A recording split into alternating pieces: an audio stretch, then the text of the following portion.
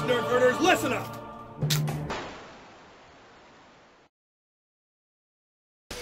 Welcome back on Captain Xavier, and Nerf events are happening again, LARPs and Nerf Wars and HVZs and all that jazz, and so of course the question on everyone's mind is, but what will I wear? And it's actually a very important question, and you really should spend some time thinking about it, not just what you're going to wear, but why you want to wear it. And the psychology of that is, we'll touch on that later, very important stuff. But there's two fundamental questions I think you need to ask, first of all, are, is what I'm planning to wear allowed at the event or the venue, according to the rules set by the people with the authority to set rules, and is it really appropriate for the event and venue? Because just because something is allowed doesn't necessarily mean it's a good idea. Now that first one is kind of the easier question because it's objective. Do the rules allow it? And there's two groups of people, or two entities really, that can determine, that really get to set dress codes for events. You've got the organizer of the event, whoever's setting it up and whoever's responsible for it. They have a right to determine a dress code for their event because it's their event. They get to set the rules. And if they want to require certain things, or if they want to not allow certain things, that's entirely up to them. Somebody running a LARP might require that you come in costume, whereas somebody running an HVZ on a public campus may not allow you to wear plate carriers or whatever. And you don't have to like their choices, but it's their event, therefore it's their rules, and you do need to abide by them, because choosing not to go in something that you know is against the rules is childish, frankly. It doesn't do any good for anybody. If you don't like it, don't go to the event, or contact them and make your displeasure well known. And if enough people do so, maybe they'll change the rules, or maybe they won't, and you just don't attend. The other entity with the authority to set rules is the owner of the venue. Whether it's somebody who owns the private property that a LARP is taking place on, or the city that controls the park that the war is taking place in, or the administration of the campus that the HVZ is taking place on, or whatever. They have the right and the responsibility to set what they feel is an appropriate dress code, and again, they get to do that because it's their house, their rules, is what it comes down to. And again, choosing to break those rules intentionally is childish because it can get the entire event shut down. If they see somebody who's going to this event that's breaking their rules, they can say, right, well then I guess this event doesn't get to take place. So you're putting the entire event at risk for something that's, again, like I said, childish. But again, that's the objective one. Follow the rules. Any event is probably going to post their rules, and sometimes the rules that are posted by the club were actually given to them by the venue. So it might not be the club's choice to not allow certain things. That might actually be a rule that's been handed to them by the administration, and so getting bent out of shape about them, again, doesn't do them any good because it might not have been their choice. But follow the rules. Now, the second one is the much more nebulous one because it is entirely subjective, and that is whether or not it's appropriate. And there is unfortunately no simple answer for this because of how varied our hobby is. Something that would be appropriate and even encouraged at a private LARP like Afterworlds might not even be allowed at a public HVZ, like End War or something. And at the same time, something that might be perfectly acceptable at End War might not be considered acceptable at Afterworlds. This, just showing up in khakis and a t-shirt and a stock Nerf blaster, that's fine at End War. I mean, if that's what you want to run, cool. Nobody's going to have a problem with that.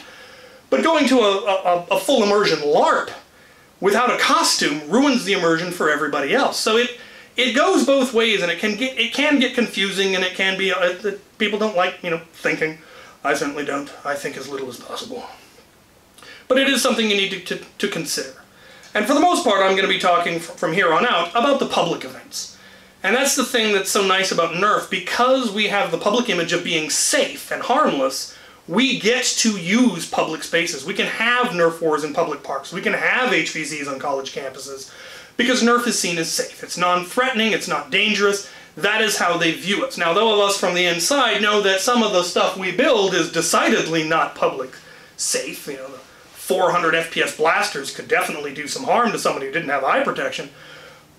And that's why we have rules about not using those. But still, the public perception is that we are non-threatening and safe. And we absolutely don't want to lose that. Because if we do, we risk losing access to those public spaces. Campuses may stop allowing us to have HVZs. Public parks may stop allowing Nerf wars. So we want to maintain that image of safe and friendly. And so my general advice on what you should wear to a Nerf war is something very nerfy. Something that, if seen from a distance by someone who has no idea what's going on, their first thought is, a bunch of nerds playing Nerf. Wonder if they got any extra blasters I want to play. That's the image we want to project. And this is coming from someone who used to be the worst offender of going the other direction. When I first got into HVZ back in the University of Idaho 10 years ago, I was dressed like this. Oh yeah. Oh yeah. The very height of fashion. We were wearing whatever random mishmash of tactical gear and whatever we could find from Sergeant Kyle's mountain of OD green surplus. We looked like Fidel Castro's rejects. We were playing NPCs, and we were supposed to be, you know, these professional zombie hunters and all of that, but it still really wasn't particularly appropriate to be wearing on a college campus. Now, it was University of Idaho, but after 2 games of us showing up like this, they actually changed the rules to no longer allow camo. So we had a negative effect on the game just because of the way that we were dressed. Anyway, we then switched over to WSU, and we upped our game, and oh, did it get worse. Yeah, I was running around WSU campus dressed like this, and seemed to think that that was perfectly alright. That was alright by them, by the school. We were again playing professional mercenaries, and so it fit the character. And we checked in with campus police and made sure they know what we looked like and when we were on campus and all of that. And it's still, all those excuses, it still wasn't appropriate. Look at this. In the previous iteration, it was at least before I'd modified ire, so the blaster was still yellow, but then, I mean, yeah. And in fact, I did get campus police called on me once. I think we'll discuss that more later. Years down the line, I start traveling to events, and I decided that this was just too bulky to be traveling with, and so I went to a more slimmed down model. At this point, I had at least gotten it into my head that the all-black blaster was a bad idea and moved on to more, brightly colored blasters. But the outfit was still just as bad, and finally, only like end of 2019, early 2020, it finally sunk in that this was just not okay, and what's more, not as cool as I thought. And I struggled against that for so long because, of course, I wanted to look badass. And we'll get more to that in that psychology we talked about, but eventually it broke through that. No, this isn't cool. This isn't appropriate. This isn't okay. I should be doing better, especially as an influencer. I should probably be trying to improve things. And so finally, my loadout switched over to this. Look at all that orange. So much better. Simply love it. And it was just the natural progression from, I knew it was not okay to have a black blaster with orange highlights, so I went to orange blasters with black highlights. Well, why then was it appropriate to wear an all-black outfit? So I switched to an orange outfit with black highlights. I made my outfit match my blasters, and I love it. Everything about it feels better. This, from a distance, screams, oh, a bunch of nerds playing Nerf. Weird. As opposed to the previous outfit, which rather shouted, is there an active shooter on campus? Which we want to avoid. So, yeah. And more than just that, just the appearance of it being better, the psychology of it, to me, is very, very important. And we're finally going to touch on all that psychology stuff. What you wear has a very powerful psychological effect, both on the people who see you and on yourself. When people see you in a uniform of some kind, they assume that that is appropriate, that you are that person. You should, that you have that authority or that power, what have you. That's why people wear uniforms. It's one of the reasons militaries and police officers and doctors and businessmen, they dress the way they do so they will be treated like what they appear to be. But it also has a very important psychological impact on you. When you dress up like something, it helps you be that thing. It gives you the confidence. It makes you feel more appropriate or powerful, and And it's very important. You especially see this in actors who say that the first time they saw themselves in full costume and makeup, they were able to finally truly be that character. And obviously it has the effect of, we see them in the costume and it makes it more believable that they are playing that character. It helps with the suspension of disbelief. But it very much impacts your attitude, your behavior, your confidence and all of that. And in something like a LARP or, in you're an actual professional, that's very important that you feel that you're supposed to do that and you do it with confidence and whatnot. And in LARPs, you get into character and it makes everything more real and all of that. But we don't want that at an HVZ. We don't want people seeing us dressed like SWAT members and thinking we are actually SWAT members. And it's important to you to know that you're not a SWAT member and that you can't act like one on campus. I have seen the negative effect of that where, somebody saw me in the full black hat go around a corner and they had no idea what was going on, so they called security. Like they should have, because they had no idea what was going on. Campus showed up, they knew it was me, they saw it, oh, hi, yeah, it's just us. They're like, oh yeah, someone called it in, we had to respond. They're like, absolutely you did, I understand. The person actually came over and was apologizing. I'm like, what are you apologizing for? What if I had been a shooter and you hadn't called it in? How would you feel then? You did the right thing. I knew the risks I was taking when I dressed up like this. Or rather, I should have known.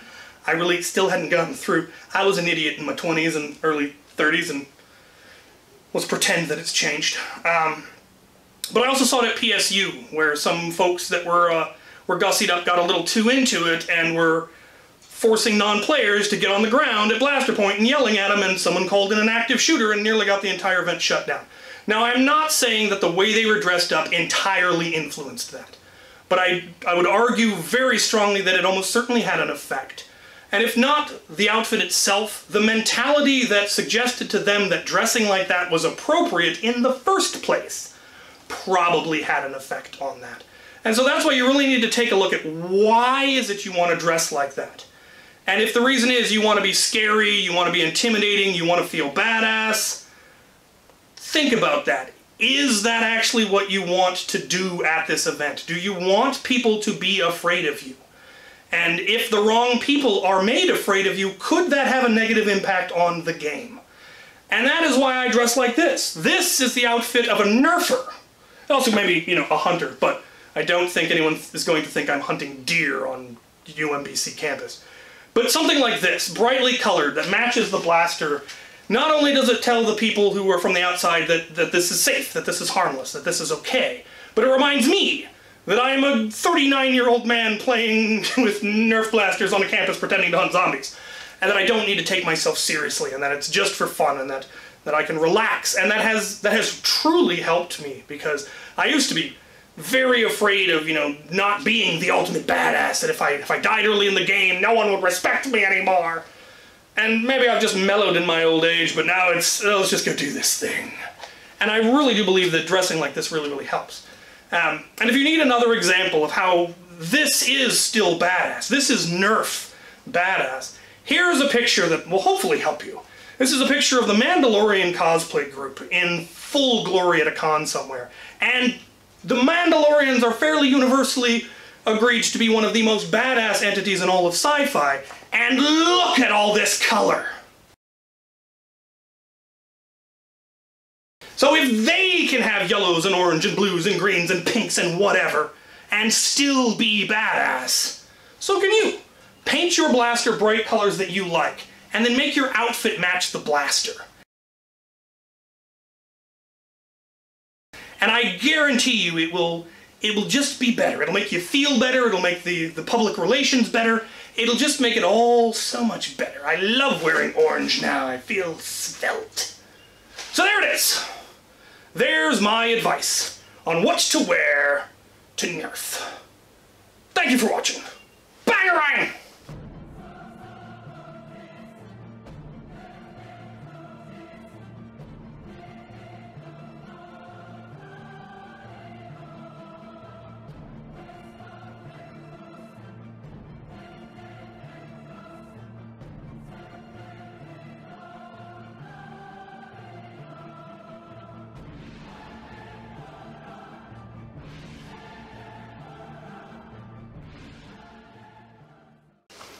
Train?